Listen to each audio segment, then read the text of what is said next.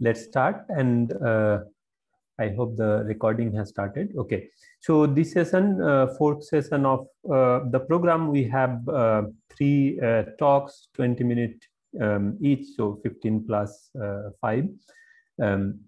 So before we begin, I will request all the speakers to stick to the time so that we have enough time for the question and answer at the end of the talk. Of course, we also have the discussion session at the end of these three talks. So the next speaker is Sourabh Paul, who will be telling us about the H1 intensity mapping with the MeerKAT interferometer. Sourabh is at University of Western Cape. So Sourabh, you can start sharing your screen. Okay, so is my screen visible? Yes, it's visible. And so you have 15 minutes for your talk. I will give you warning around 12-13 minutes. All right, perfect. Okay, so hi everyone. I'm Sourabh, and I'm going to talk about our ongoing work on the H1 intensity mapping with the MeerKAT interferometer. And this work is done with Mario Santos and Junaid, who is currently a PhD student working with me and Mario. So just to give a brief idea what intensity mapping technique is, I mean, it has been talked about a few times in this workshop. So the much of the observational cosmology in current days is dedicated to study the matter distribution of the universe, because the matter distribution is the key to understand various cosmological quantities like age, geometry of the and the expansion rate of the universe, nature of the dark matter, initial condition of the universe, so on and so forth. But unfortunately, this matter distribution is not directly visible to us, and we need tracers such as galaxies to understand or to detect the matter distribution. But finding or detecting each individual galaxy with great precision with its spectroscopy redshift is very costly. That's why people have come out with another approach, which is called the intensity mapping technique. The idea here is to make a map of the sky with very large pixels. So the goal here is not to detect individual galaxies, rather a collective emission from H1 emissions from all the galaxies that fall within that pixels, and that can boost up the signal. So, in this schematic, you can see that there is a galaxy map, and each galaxy can host some H1 mass. And if we can make an intensity map, it will look something like this. So it's really a pixelated, diffuse H1 emission that we are after, because this H1 emission can actually give us an idea of the underlying matter distribution. We are not, I mean, this is okay for the cosmological purpose, but I mean, for imaging, of course, this is not as good as other the interferometric imaging. And one of the major advantage of this approach is that there is a one-to-one correspondence between the observed frequency and the redshift, and therefore we can get a very high redshift resolution in this method. So there are two kind of intensity mapping approach people generally take. So there is one is a single dish intensity mapping, and there is interferometric intensity mapping. So in the single dish mode, what is done is that the idea here is to survey a large area of the sky. And so this large area, the large scales can give us access to very small K modes. But on the higher K region, it is restricted by its primary beam size. So that's where then interferometer comes. So in the interferometric mode, we can study a specific region or the well-known region of the sky, and we can get access to those scales which are not otherwise possible in the single dish mode. So you can see in these plots on the right, these are the scales which are accessible to single dish mode, and these are the scales which is accessible to the interferometric mode. So the quasi-linear to small scales. So I work on this interferometric mode and the statistical detection of this H1 signal with this interferometric intensity mapping technique. So in one way, this interferometric intensity mapping acts as a complementary to the single dish intensity mapping. So how this radio interferometric statistical detection works. So this may be known to many of you. So I'll just still cover this slide. It turns out that there is a one-to-one correspondence between the radio interferometric space and the Fourier space, cosmological Fourier space, where we want to detect the H1 power spectrum. So, on the left, you see this UV and tau domain. And on the right, you see the KX, KY, K parallel domain in the cosmological space. So there is a one-to-one correspondence between the U to KX, V to KY, and tau to K parallel. So, and the tau is the Fourier of the frequency in the delay space, and KX and KY is on the plane of the sky, and K parallel is along the line of sight. So for each visibility measurement in this UV tau space, we can construct a power spectrum, value of the power spectrum, and which is just squaring of the visibility and with some other normalization constant. The full equation is written in this box. And on this box, the transformation equation between this KX, K domain and the UV tau domain is given. So that's a major advantage here, because I mean, if we have a well-calibrated data, we don't need to make any images. We can directly construct the power spectrum from the observed visibility, and that's how we want to that's how we want to make a pipeline. So this is a basic like the schematic of the interferometric intensity mapping pipeline. So the idea here is to detect a large volume of the sky with an interferometric array, and which is at a conmoving distance r given by the frequency of observation, and the conmoving width delta r, which is given by the bandwidth.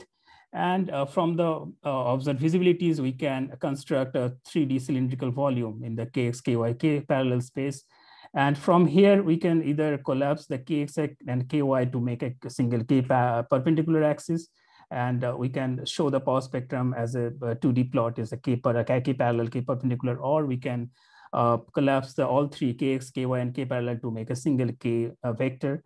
And since there is no specific direction on the space in the universe, we can this type of combining the axis is allowed.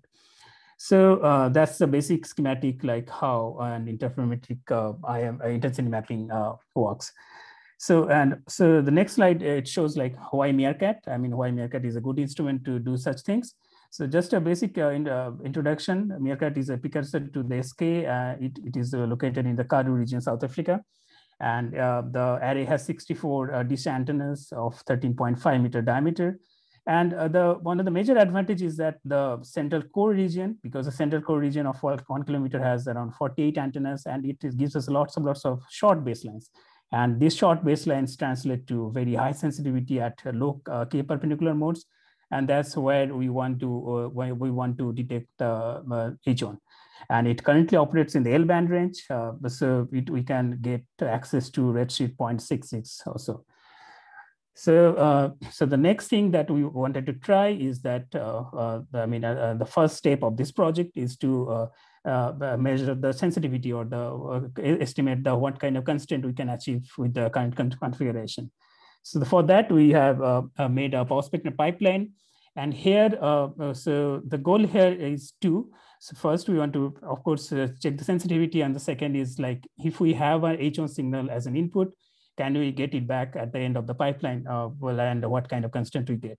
For that, we have selected an actual data. Like we have selected the data to extract the UV distribution. So the data is from the MIGHTY survey. So MIGHTY is a large area sky survey under the MeerKAT with the MeerKAT telescope. And we have selected some 11.2 hours of data from the Cosmos field. And on the right, you see the baseline distribution. So we have simulated visibilities per baseline. So each visibility, each baseline visibilities has three components: the H1 thermal noise and the foreground. We have simulated the H1 and thermal noise component per baseline from an H1 model, and from the system temperature and effective area information, we have generated the thermal noise as a Gaussian random process with zero mean and the sigma given by this. And for the foreground, we have actually made an image of this from this data. And we have used this sky model, the resulting sky model, as a foreground component in the visibility. So that's our that's how we make a simulated visibility set. And in this slide, I'm showing the 2D power spectrum for 3 different components, because in our power spectrum pipeline, we can select like which component can go through in the visibility, so we can switch off, turn off, and on and off individual components. So these are the results from a single realization. The first one is a 2D power spectrum for the H1 signal in the K perpendicular K parallel domain. And for the H1 signal, you can see it has an isotropic nature, and these lines, the dashed lines are lines for constant K.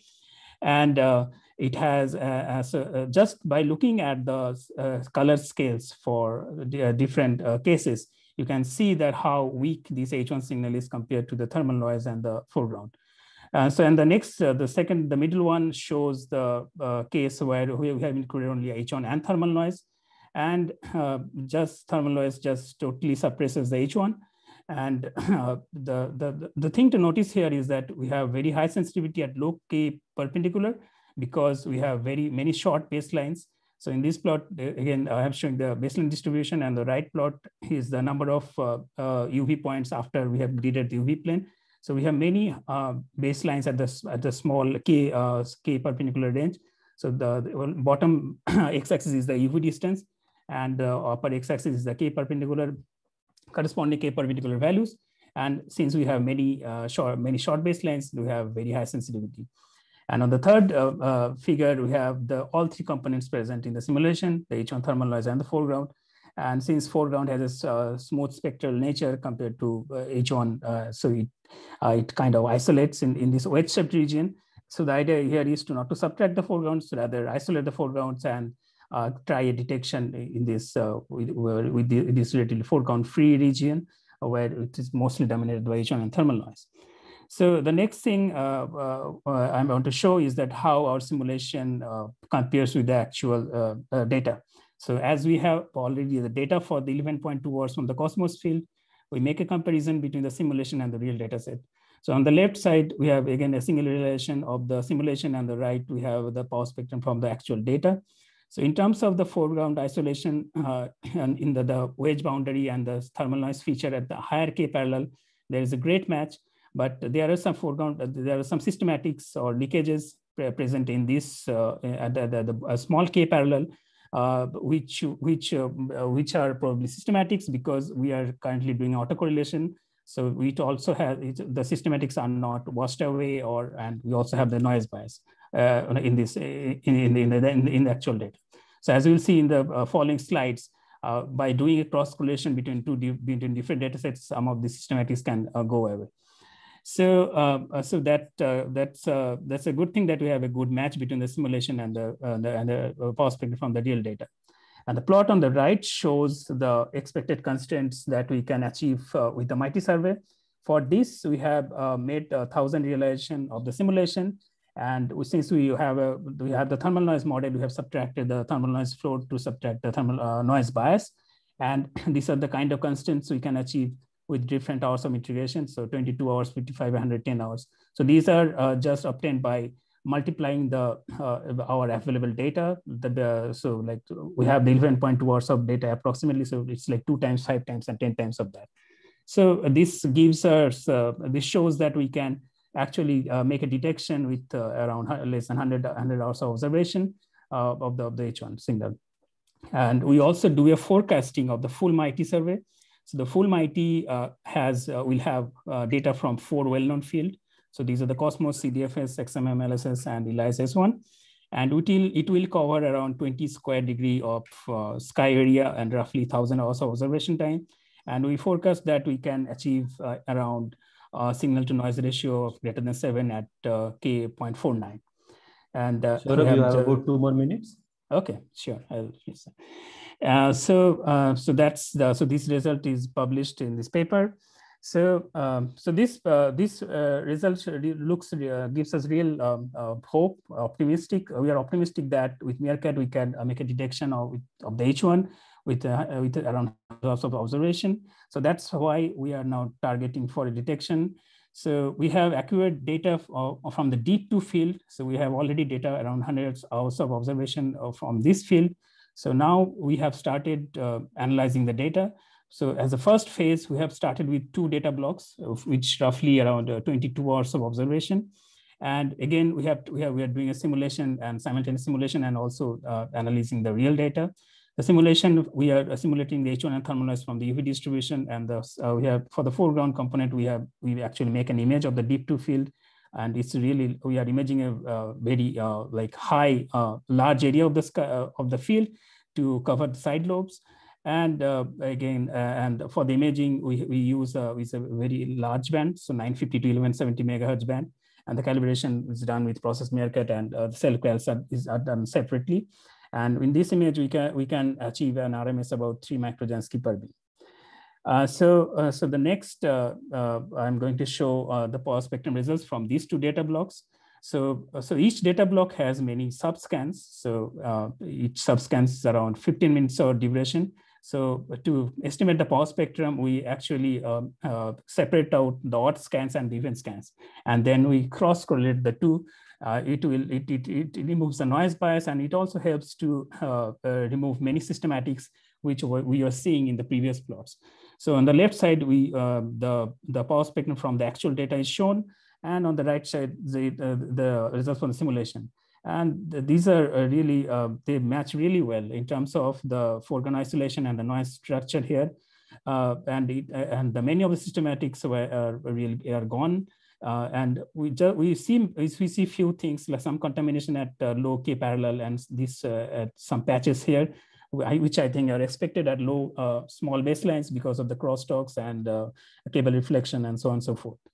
So next, we are comparing like how the results from the data actually compare with the thermal noise. So we have taken a ratio between the 2. So this plot shows out which of the pixels, K pixels, are not consistent with the thermal noise.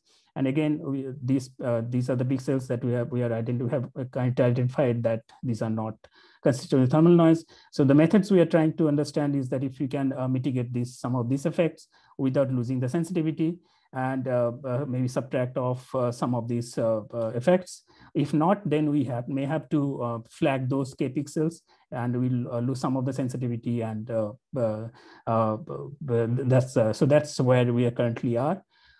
So in terms of the analysis procedure. So to summarize, intensity mapping is capable of providing many useful cosmological constraints, and interferometric intensity mapping can give an useful complementary to the single dish intensity mapping technique. And one of the major demonstration of this work is that since MeerKAT was not designed for this kind of experiments compared to many highly redundant configurations for EOR like HERA or some other experiments, but still this with the current configuration, MeerKAT can do really well. That's what we have shown.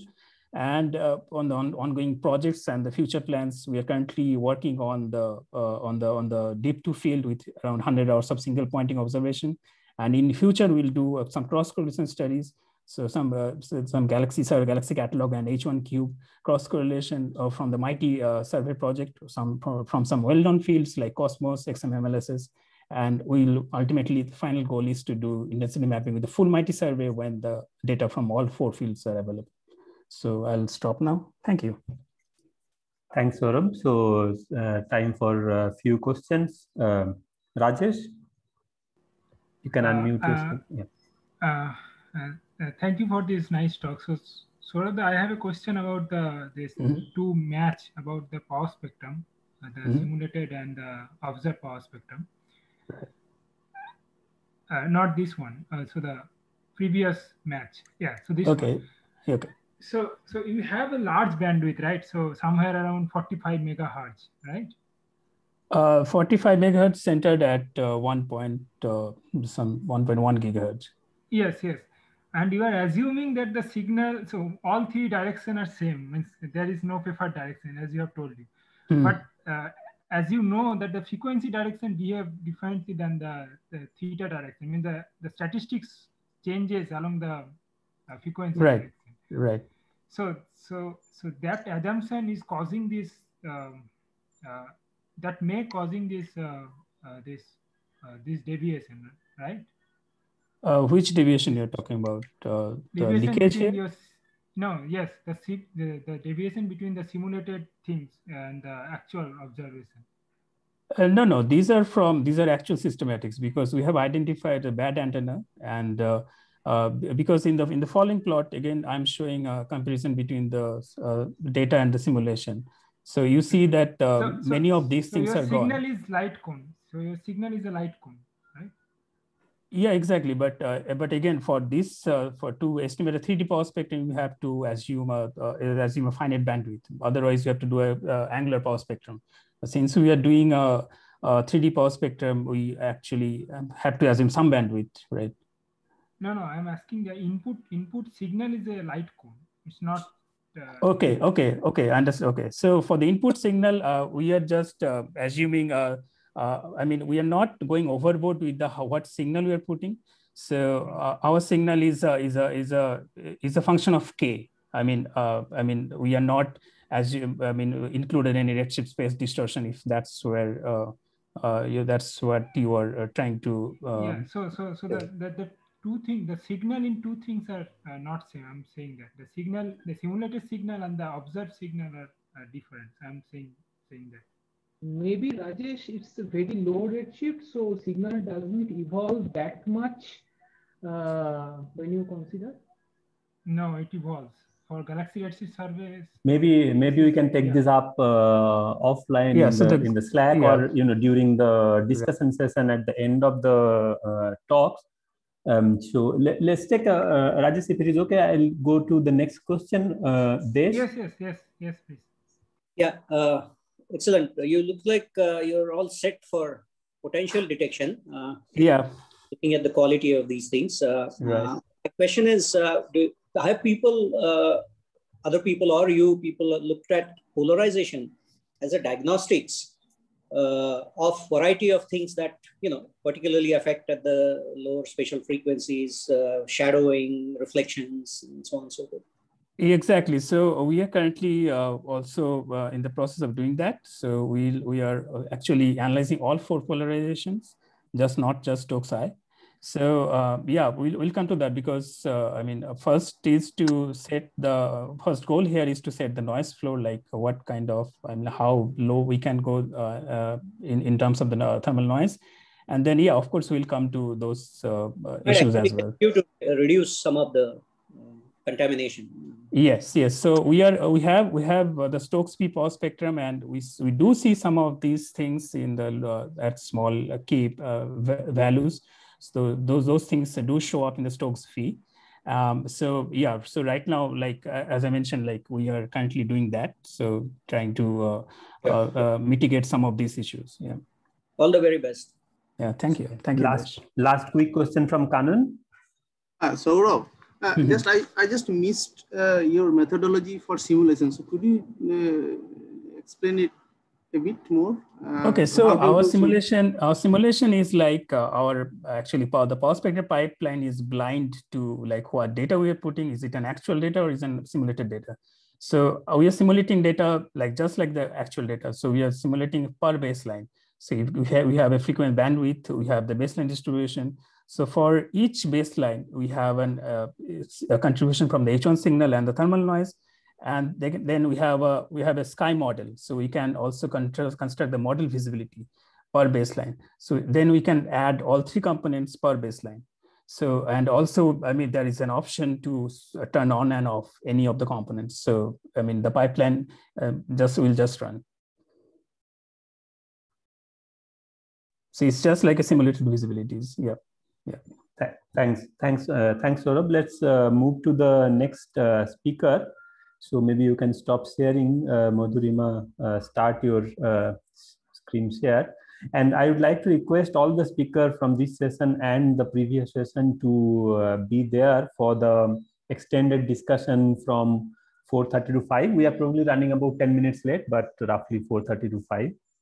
So everyone please be there so that we can pick up more of this discussion thread. So next speaker is Madhurima from IIT Indore. Madhurima will be talking about parameter estimation and reconstructing thermal and reionization histories from 21 centimeter power spectrum measurement using neural networks. Madhurima.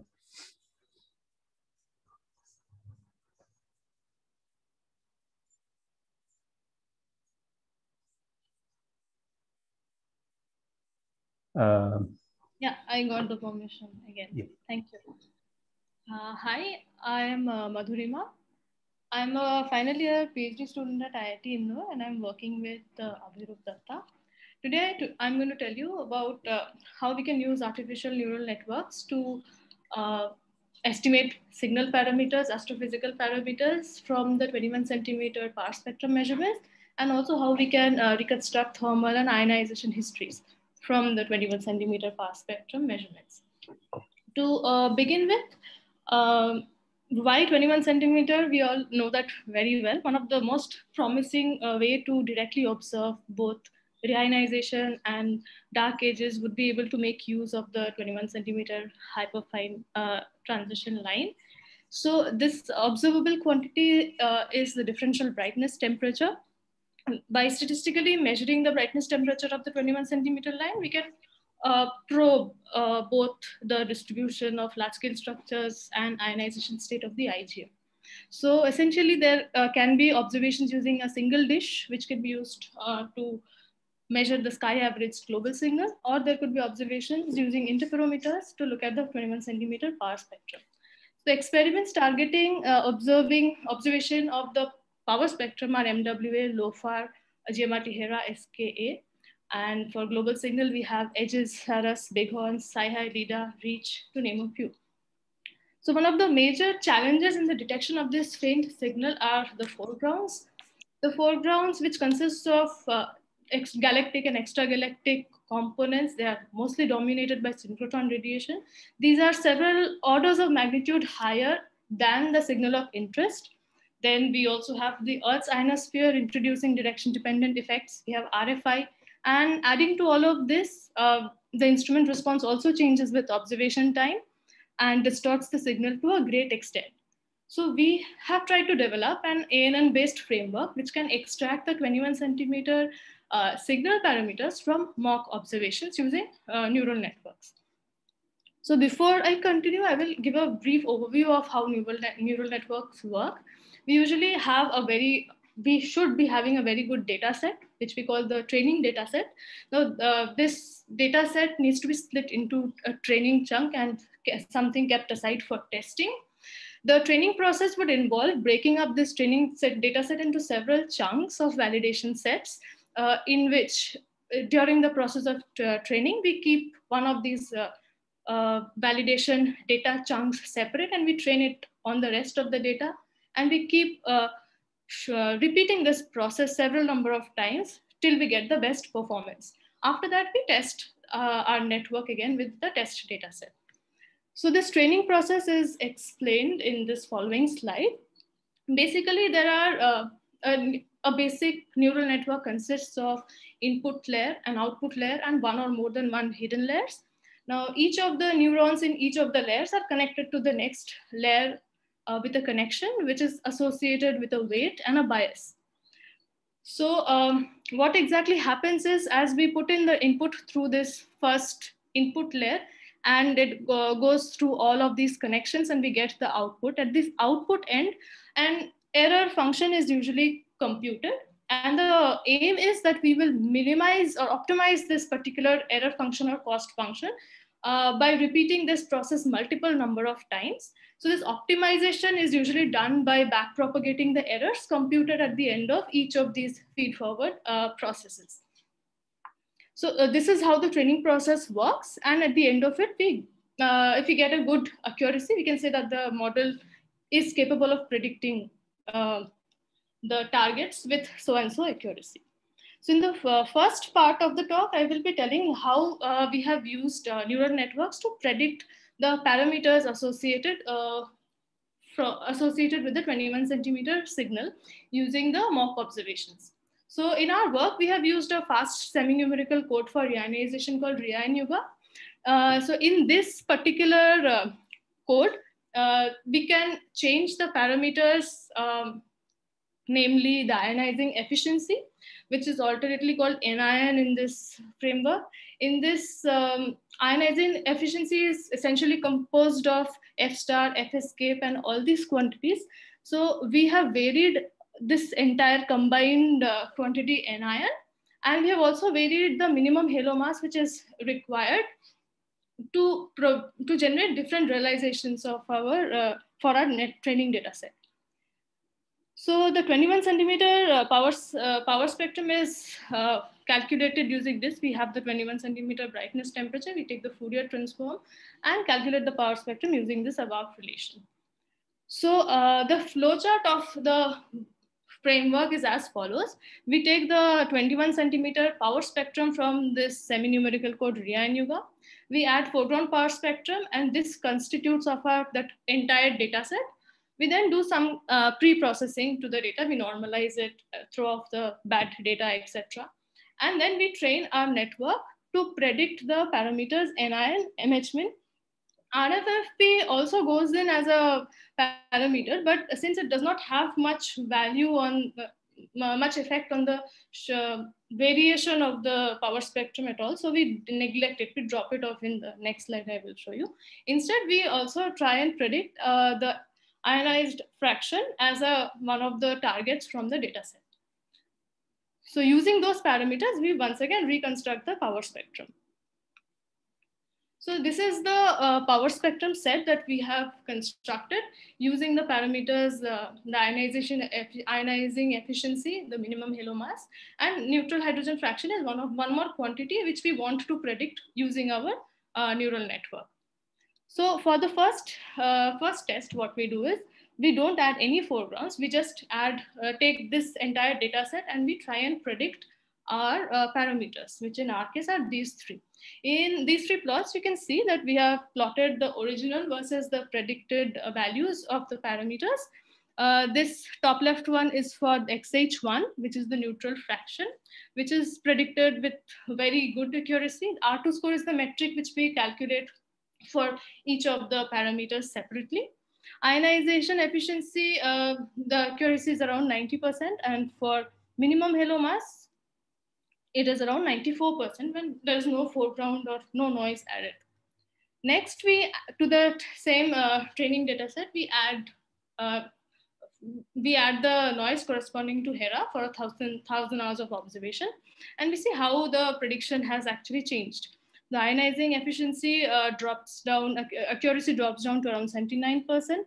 The neutral hydrogen also becomes slightly worse than earlier. And minimum halo mass remains at 87% accuracy. The similar exercise is done with MWA as well as with SKA low, when we have not added any kind of foregrounds. So over here, I have just tabulated the accuracies and the plots you can see over here, where the original versus the predicted plots are shown. So it performs well when we add noise corresponding to SKA as well.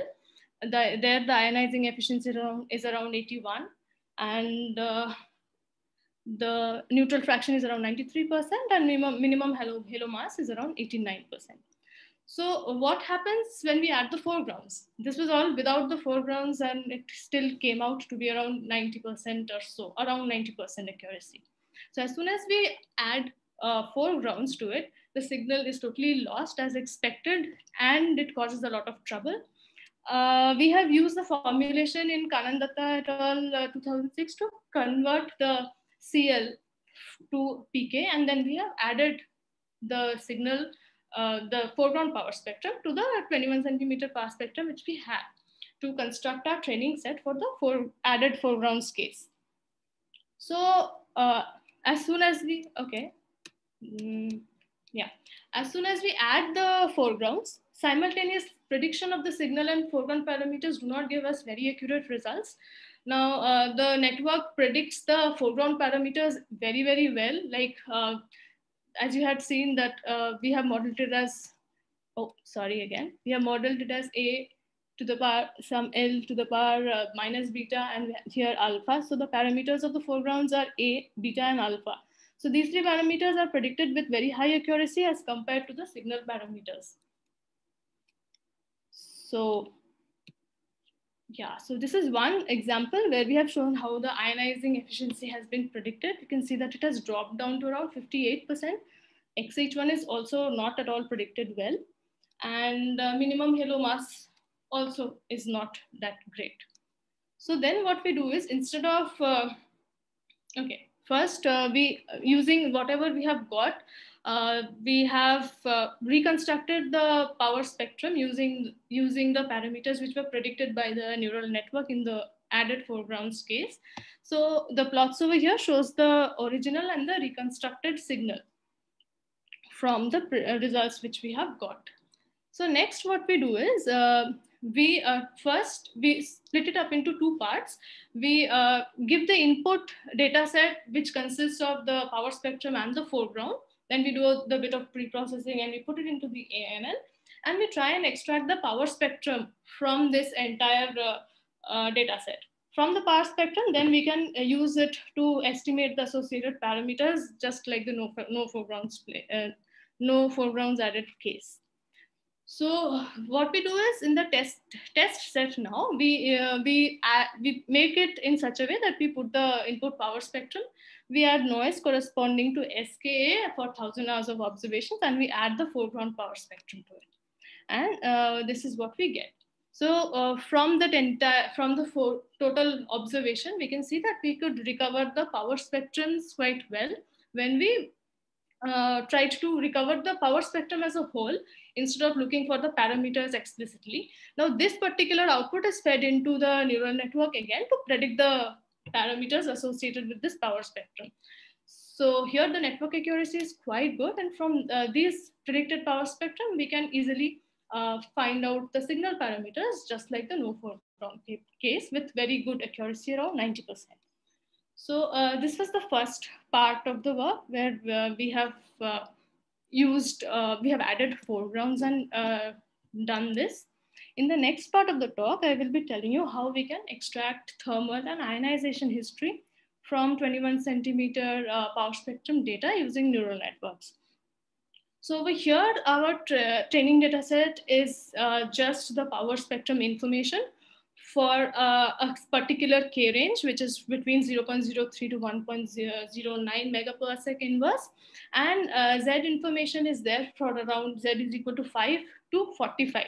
So each of the input data set over here consists of power spectrum for each of these redshifts and K values.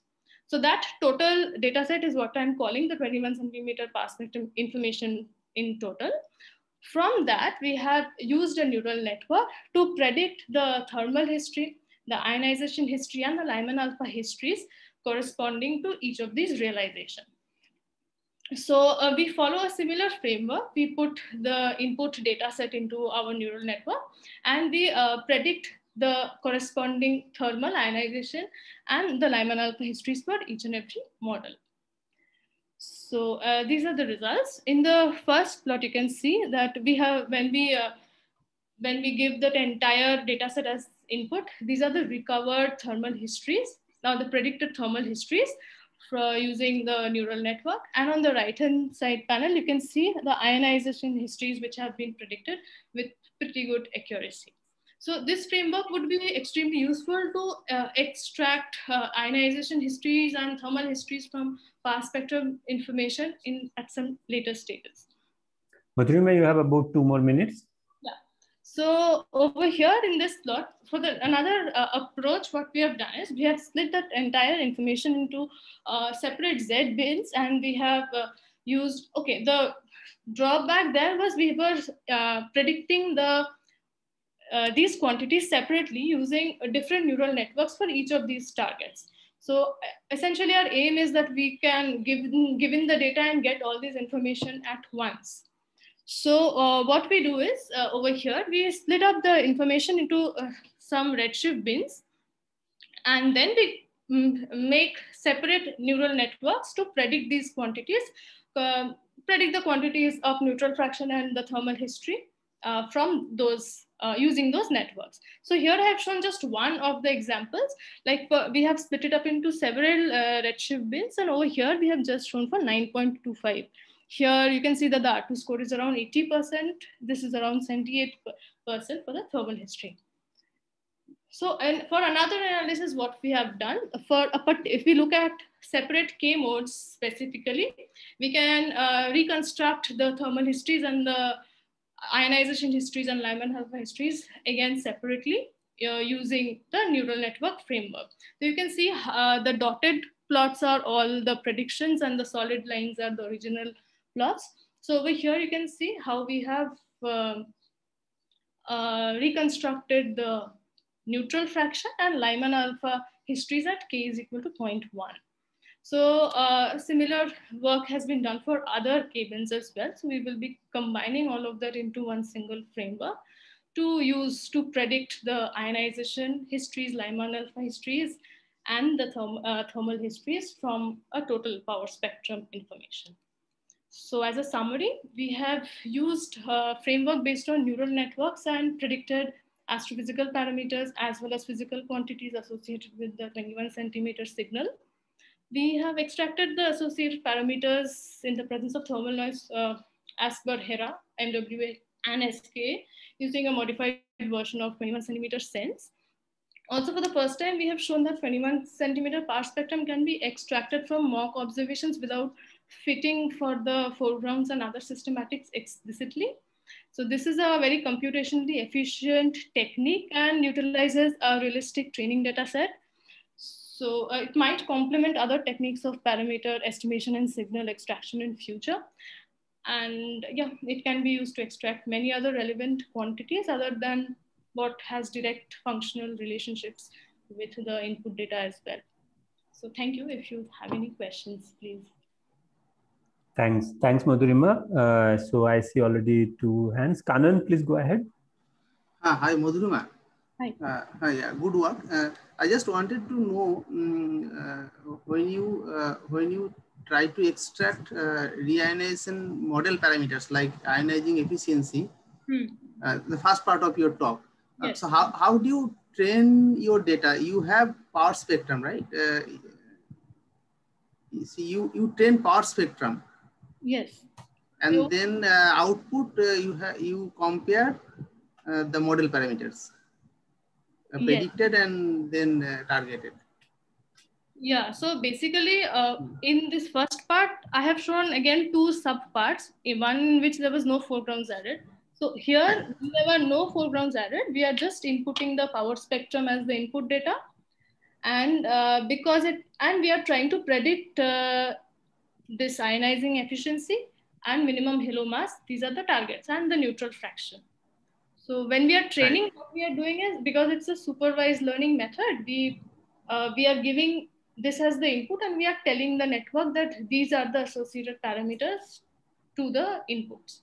So you should find, if some unknown power spectrum is given to you, you should be able to predict the ionizing efficiency, minimum halo mass, and neutral hydrogen fraction for that particular power spectrum.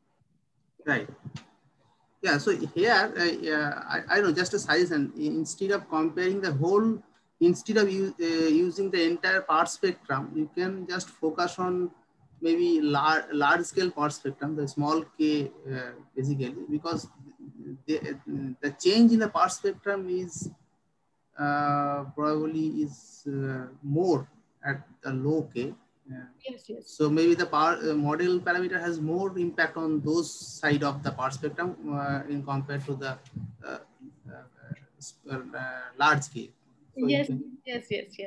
We've actually done that when we were looking at the, like when we add the noise corresponding to HERA, MWA, SK, we are looking at much smaller K ranges as well. So that at that time, the training is being done only at that particular K range. Right. So, and you see some better results or still the same?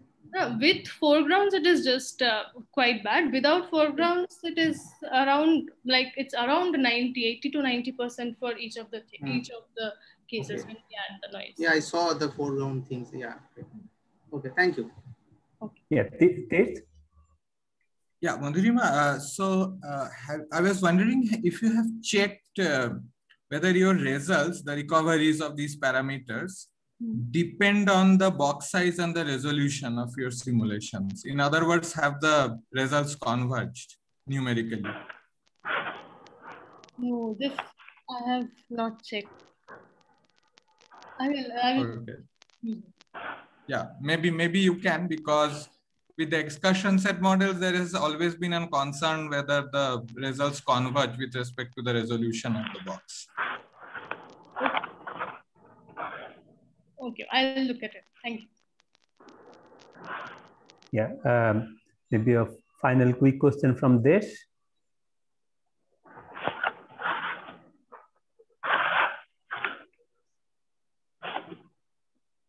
Yeah, thanks. Does this approach give you indications of correlated errors or degenerate solutions and the uncertainties associated with it, which are coupled? Yes. See, basically, that is what we need to do at the pre-processing stage.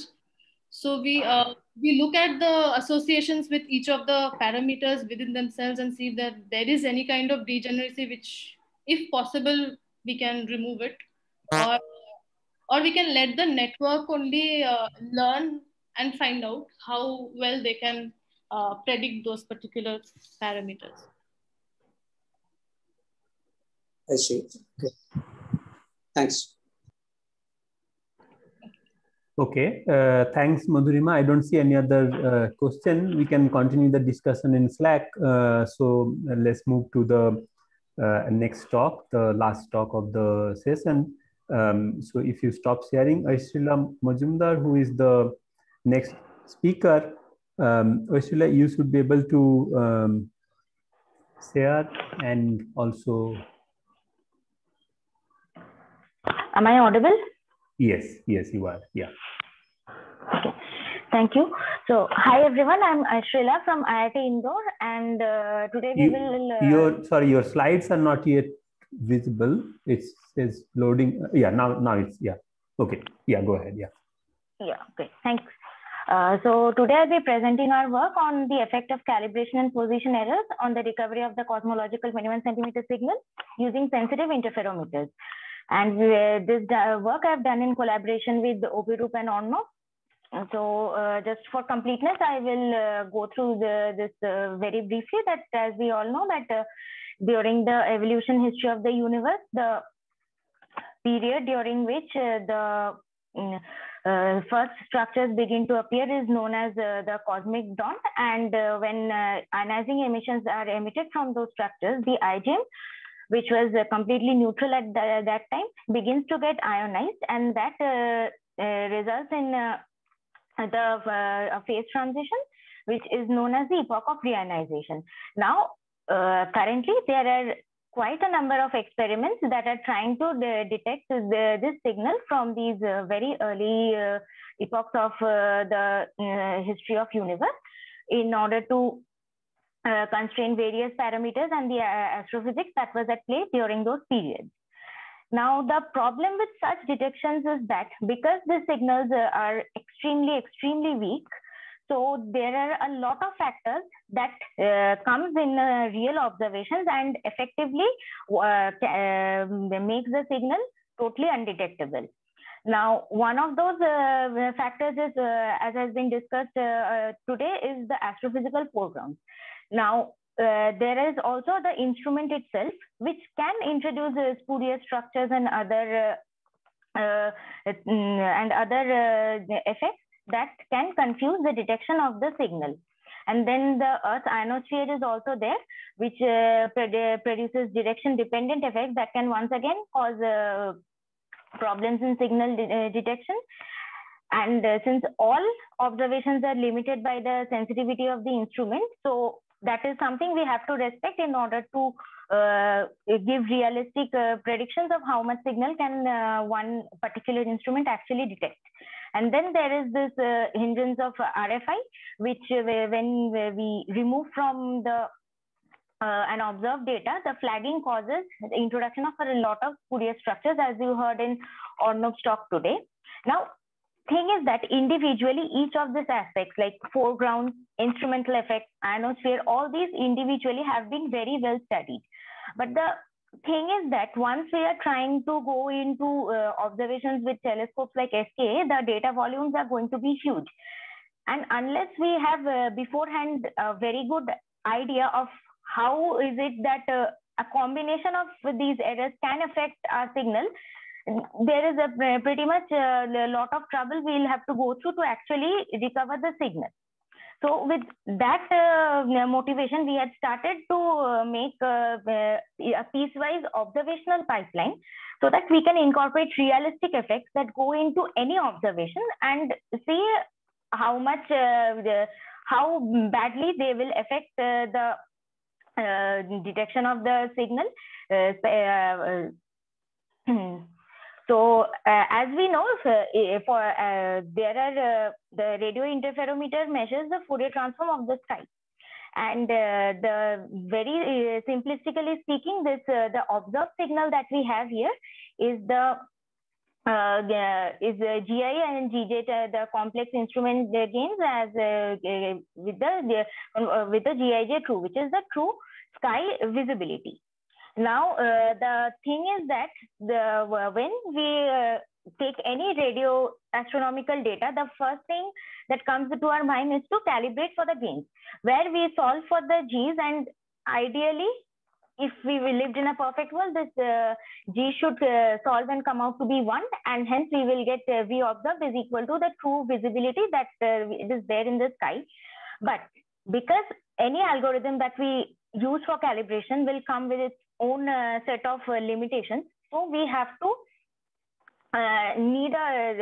we need to quantify the tolerance of those accuracies, like how much accuracy can a particular instrument actually tolerate before there is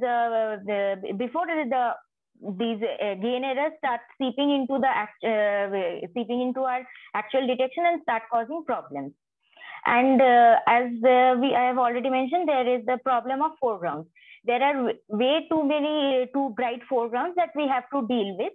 And while synchrotron remains the dominant source for any experiment that is conducted at low frequencies, like those we are target frequencies which we do for EOR, it has been previously shown that unmodeled point source, when they're present in the data, they can also cause problems in actual signal detection in statistical sense. So with this view in mind, we have made an observational pipeline. The idea is to that in steps, we need to incorporate all the effects that can actually cause the signal to get obscured. And initially we have started with an input parameter, which is a very simplistic foreground model consisting of that we have derived from a real catalog of the Elias Northman field, and 21 centimeter signal that can be generated either by 21 centimeter fast or some Rian Yuga. It doesn't matter, but we actually need a 21 centimeter signal and a foreground model. Now, what we have done is, using this combination of inputs, if we observe it with some kind of a telescope configuration, then as you can see in this panel, this is the kind of sky that we will observe. So obviously, as expected, it is dominated by the point source foregrounds that we have put in. Now, after this initial observation step, we can incorporate calibration errors into the observed visibilities, or make an erroneous sky model and re-observe and subtract the visibilities that we think are the true sky visibilities from them to determine how that will affect the signal. And as here with this, the Vij corrupted is the visibilities that we have actually corrupted with some kind of corruptions, and the residual visibilities are the one that we have obtained after subtracting the corrupted visibilities from the actual sky model that we are supposing is free from any error. And now in this slide, for this particular work, we have used the 4 telescope layouts. One is the SK1 low layout. Now, this is obviously not exactly like the SK layout that they have given in the documentation, and that is because actual SK consists of baselines as long as 65 kilometers, and for the particular case of EOR science, we don't really need those long baselines. So we have taken up all the stations around the central station that are within 2 kilometers. And we have come with this kind of a layout. And this is the 350 tile layout for HERA. And these two bottom panels are for MWA1, that is the MWA configuration before they had upgraded to the 256 tile configuration. And MWA2 is the current 256 tile configuration that is being used. And the parameters that we have taken is that we have taken an observation of centered at 142 megahertz and taken a bandwidth of 8 megahertz around it with 64 frequency channels with a field of view of about 4 degrees. And the synthesized beam, as we can see in arcminute, are of these values for the different instruments, obviously, because they do not have identical baselines, so the synthesized beam sizes have varied. And since HERA has the shortest baselines of all the 4 configurations that we have picked out, it has a very wide kind of a synthesized beam. And these are the theoretical thermal noise limits given this number of frequency channels, this bandwidth, this number of instruments, and the observation time that we have used. And so the first what we have done is, as a metric to quantify image plane performance, we have taken the residual data with for calibration error. Here we can see the results for calibration error, determined a dirty image for those, and just found out the RMS of that image. And what we have found was that for calibration errors of up to 0.10 to the power minus 2%, SK has the RMS in its image that is well below this signal level that we have actually detected if for a sky that has only signal and no like nothing else.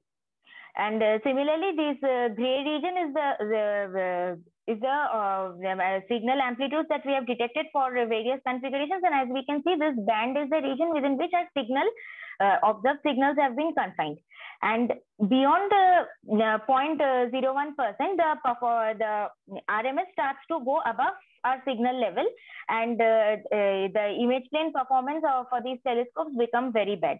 But in the case of the other configurations, what we have found was that 0.01 is actually a borderline kind of a case. There, if maybe with even more careful analysis, we probably the performance may be better. But for SK, it's better anyway. But as it turns out, this 0.01% is the limit beyond which whatever the configuration we are using, the image plane RMS for the dirty cube goes way above the signal level. And so that is kind of the image plane calibration error tolerance limit that we have put for all the 4 configurations that we have currently used. Actually, you have about 3 more minutes.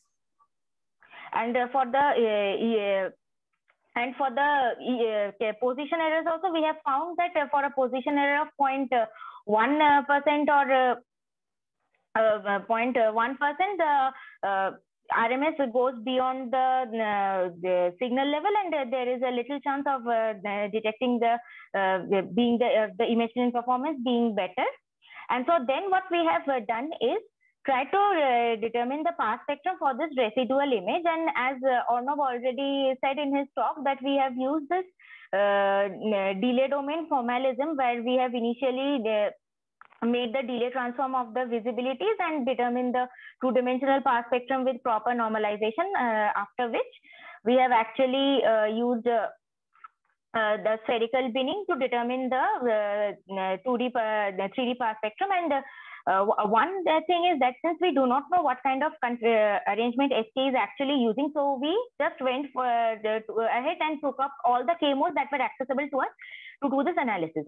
And as we can see in case of a 3D path spectrum also, in for errors as low as 0.01%, it's the power of the actual signal power goes below the residual power, and beyond these values there is a huge deviation between the residual power and the signal power, which implies that the signal is getting obscured by these residuals.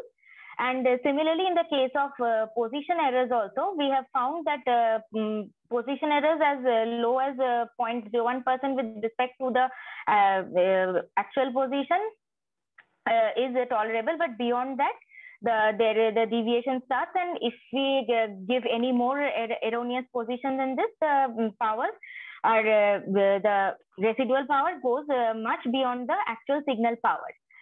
And one thing I should point out is that I have shown these results here for the configuration of SK that I have previously mentioned, but we didn't find too much deviation from this particular trend in case of the other three configurations that we have used.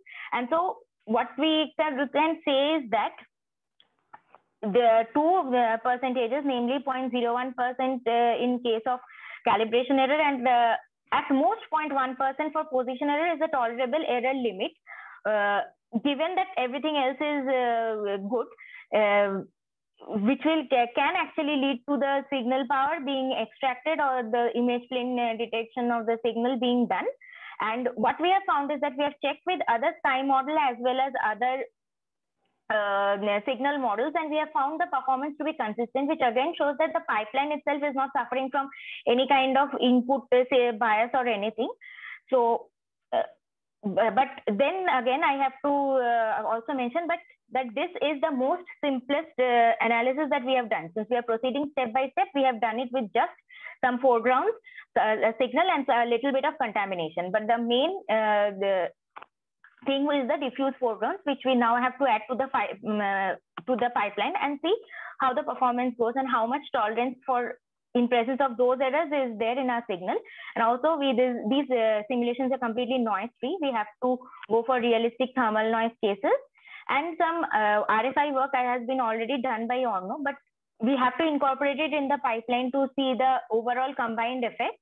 And obviously, if possible, we should also incorporate the ionospheric effects and beam effects, so that at the end of the day, we have a complete pipeline that can give us a realistic estimate of what kind of things we can expect from upcoming arrays like SK and HERA. Thank you. Thanks, Aishrila. So are there questions? Please raise your hand.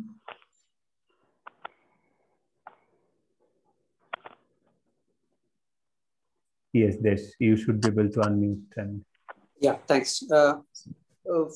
Shouldn't many of these estimates of percentage tolerance be possible from simply asking the question of, this is the uncertainty in the image at a given pixel, and what all that can come from. It can come from position error, calibration error, and so on. Have you tried to relate that backwards to see at the first level, all these expectations match with this naive consideration? Can you repeat your question? I didn't get it. Yeah, the question is simple, that finally, all the quality of it depends on the accuracy to which you can measure intensity in every pixel of the image, correct? Yeah. So that at a level, when you are on a point source, the calibration errors can make the position errors and other calibration errors will change the intensity that you see in practice compared to what you should have seen. That difference is the one that is going to finally affect your final result. You can ask how much of deviation in the position is required to create that difference in the intensity at a given pixel, and see if your estimates that you have presented are consistent with this naive relation that you can infer directly without doing much calculations. Number two, many of the percentages you mentioned can be misleading because they are related to different telescopes, different systems. They have different resolutions.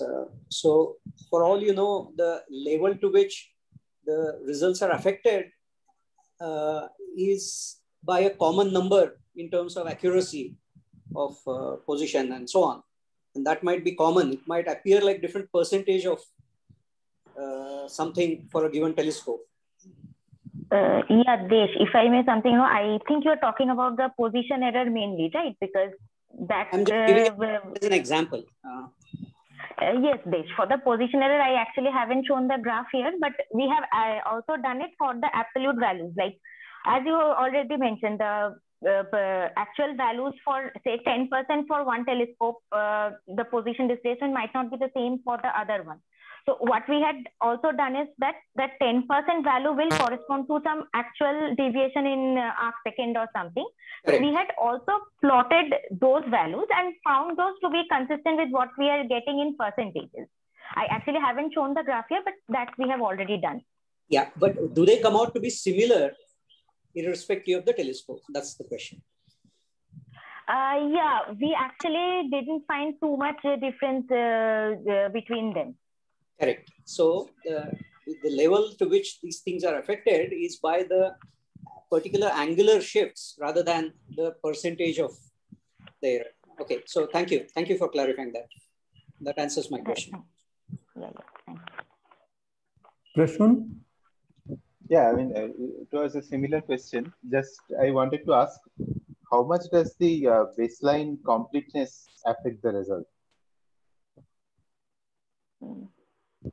Baseline completeness means that how much of the baseline plane is covered with the observed visibilities. How does that affect the result? Okay, that we haven't systematically checked, but what we had done is that for the amount of baseline coverage that we took and the time of observation that we took, we saw the UV coverage and it is actually very good, considering that we had actually timed our observation in such a way that the source is mostly at most plus minus 2 hour angle. So we got a very nice UV coverage, and so we have proceeded with that. What you are saying is that for that we have to do another systematic study, and that hasn't been done yet. Okay. Okay, as I don't see any other raised hand, I guess there is no more question right now. So thank you, Aishrila. And with that, we come to the end of this session with the 3 talks.